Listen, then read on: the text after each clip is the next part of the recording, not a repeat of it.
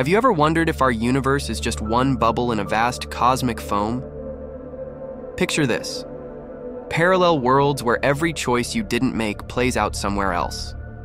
That's the multiverse, a mind-bending idea straight out of sci-fi. But is it real? Physics has a lot to say. In quantum mechanics, the many worlds interpretation suggests that every possibility branches into its own reality.